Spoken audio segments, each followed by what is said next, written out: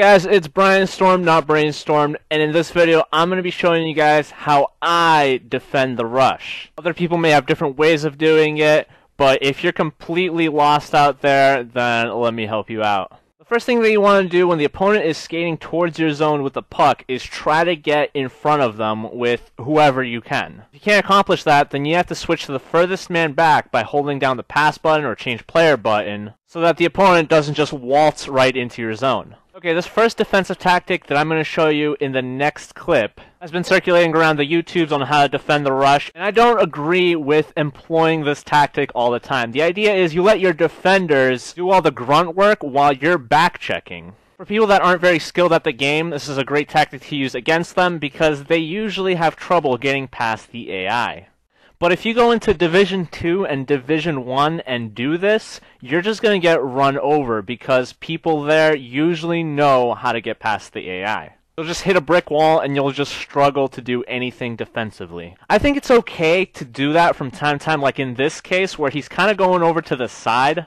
You know he's most likely going to pass it back, so you just cut off the passing lane and then intercept the pass. If you do want to mix things up, just don't do this that often. So back to what I think is the way that you should defend rushes. I think it all starts in the neutral zone. What I think you should do is stop the opposing player from getting into your zone. And that's what this clip shows you. I'm standing in front of him and blocking his entry into my zone. It gets to the point where it says that there's an offside warning. So even if he forced his way in there, the play could have been stopped.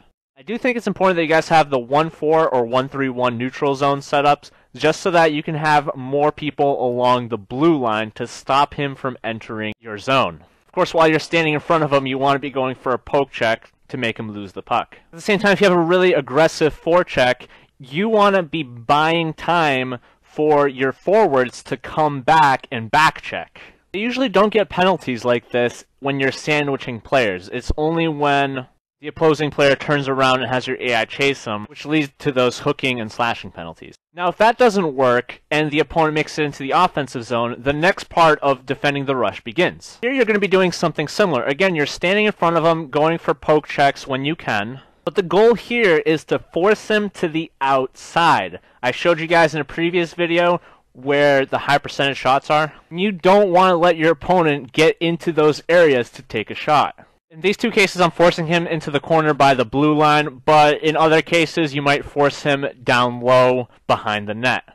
If you force him along the boards, you can just switch off the player that you're using and then tie him up. In other cases where he might not have any options and you know exactly where he's going to go, you can go for a hit or set up your AIs to go for a hit. But I prefer zone defense, controlling a large part of the ice with one person. I believe I talked about that in the Defending the Cycle video. One more look at this clip. So I forced him to the outside, and I know that he's going to make the pass. So what you probably want to do here is switch off from the person that you're using, because there's already so much pressure on this guy, and switch to this guy in the middle of the ice. Because the smart thing to do here would be to pass it to this guy. And you want to be standing in front of him to intercept the pass, without removing any pressure that's on the puck carrier. Unfortunately for him, he ends up making the wrong decision and passing it to the guy that was right beside him, which causes this turnover. But if this guy was a stronger player, then he would probably pass it across. My opponent also shows you guys how to not defend a rush with this clip. It's an odd man rush. I have a person on the far right, and this guy goes for a hit and just completely misses it. What you want to do in a situation like this is, again, stand in front of me and block me from entering the offensive zone. Instead of charging down there, he should have been charging towards kind of like the blue line. Especially in a situation like this, you want to force me to be moving towards my other player so that I don't get to set up any kind of one-timers or mini breakaways. There are two offensive players right next to each other. It's kind of like there's only one of them there. So you'd pretty much turn it into a one-on-one situation. But if this guy did end up making it to the defensive zone and then had an odd man rush like this where he was in the middle, this is one of the hardest things to defend because you don't know if the opponent's going to pass it or if he's going to go in for a shot or a mini breakaway. But your best bet would probably be to wait them out and try to force them as close to each other as you can. If he makes the first move, you should be able to defend it, whether it's a pass or a shot, or if you can see that he's charging in for a breakaway. If he gets close enough, that's when you have to make your move. But it's kind of a toss-up, honestly. Just predicting what your opponent is going to do. Okay, finally, you may face a player, such as myself, that does something like this. I protect the puck with my right stick. I'm holding the puck behind me, so there's no way in hell you're going to be able to poke check me with the guy in front. You could have set up an AI hit on me, but at this point, it's too late because we're already too close to each other. Don't want to go for the poke check because, as you see here, if you go for the poke check, you'll go right for my skate first. What you need to do is stand in front of me, much like how Carlson's doing here, maybe a little bit closer, but don't overextend too much because I can easily do a between the legs deke. You want to focus on stopping me from taking a shot from here. I'm not going to shoot it if the puck's behind me because it doesn't have as much power on it and it'll likely not go in.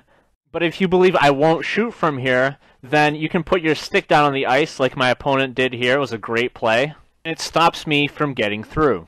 The problem is timing is essential on this because if I saw him go down, I wouldn't have made this deke and I would have just gone a little more to the left and taken a shot on the right, giving me a high percentage shot. In other cases, what you want me to do is just force me to the outside like the theme of this video and get me to do something else, such as cycling the puck. There you have it, guys. That is my way of defending the rush. It may not be the best way, but it's what I do and it's what I think when I do it. If you guys have any kind of questions, let me know in the comments.